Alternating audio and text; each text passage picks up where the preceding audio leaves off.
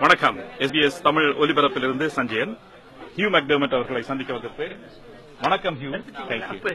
மிக்க நன்றி. நீங்கள் எடுத்த முன்னெடுப்பு பாராளுமன்றத்தில் தமிழ் மொழியை தேசிய மொழியாக்குவதற்கு மிக்க நன்றி. Thank you. Thank you so much. He wanted me to do that in Dutch. Good.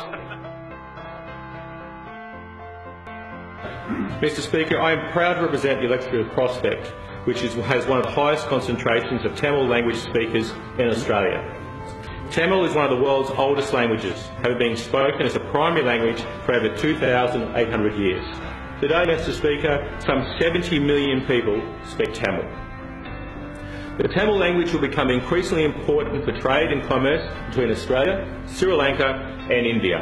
There needs to be more support by the state, territory and Commonwealth governments for young Australians to be able to learn Tamil and experience the vibrant Tamil culture and traditions. In any community, we know that the language is the bloodline of that community. You can't understand a culture without speaking the language.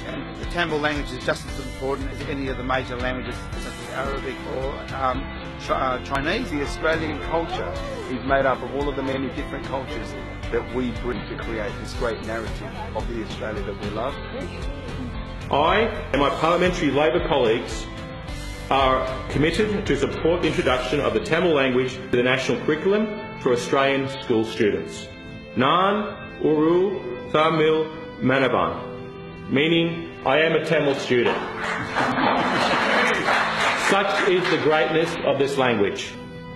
Let us provide the opportunity for our children to learn this classical language that promotes universal brotherhood.